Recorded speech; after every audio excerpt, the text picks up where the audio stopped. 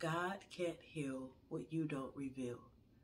So my daughter has been sick for a few days now, and I took her to urgent care. And when I took her there, I told them, what was going on.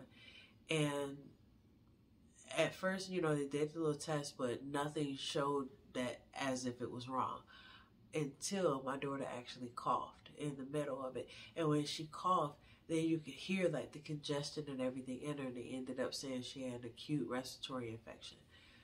I said all that to say this. It's the same thing with God. Sometimes we come to God and we just want to say surface things. Our bills need to be paid, I need another job, this, that, and the third. But what God wants is the innermost parts of you, like the things that you may have not told anyone that is bothering you. God wants to heal that type of stuff.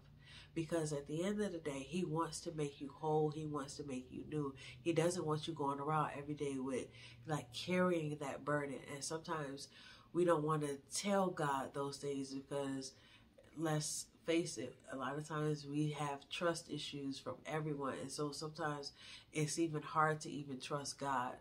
Hey, it happens. And so at the end of the day, God is saying, trust me, I want to heal you. I want to make you brand new, but you have to come to Him with that. And I know, yes, God already knows that you have these issues or whatever, but He wants to have that relationship with you. So He can't heal what you don't reveal.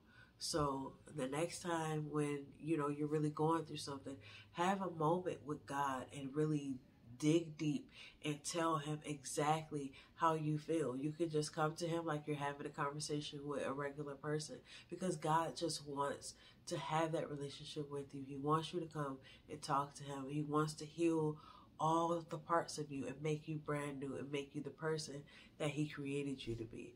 So go to God, trust God, and let Him heal you fully.